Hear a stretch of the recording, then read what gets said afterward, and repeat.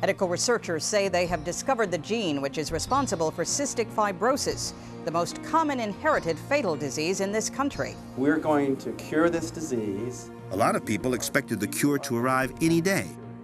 It didn't.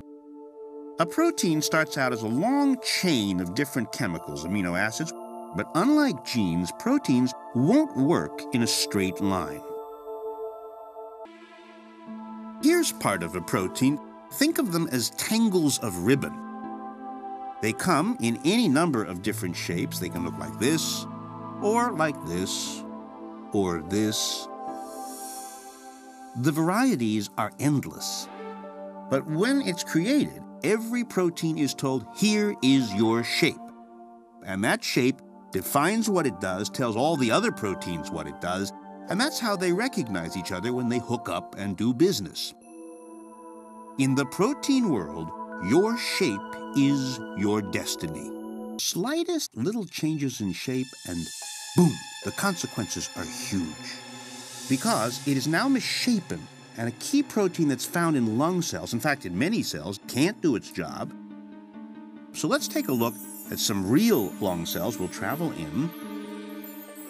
This is the lining or the membrane of a lung cell, and here's how the protein is supposed to work. The top of your screen is the outside of a cell, the bottom of the screen, the inside of the cell, of course, and our healthy protein is providing a kind of chute so that salts can enter and leave the cell. Those little green bubbles, that's salt. And as you see here, the salt is getting through. But if the protein is not the right shape, then it's not allowed into the membrane. It can't do its job.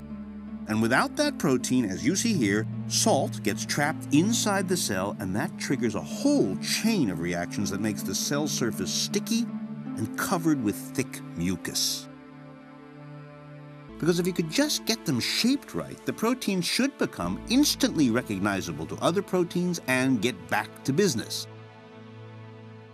But look at these things. How would we ever learn to properly fold wildly multidimensional proteins? It may be doable, but it won't be easy. Okay, so it's not just the number of genes, it's all the different proteins they can make and then the way those proteins interact. And to figure out all those interactions and how they affect health and disease, that's going to keep scientists very busy for the next few decades.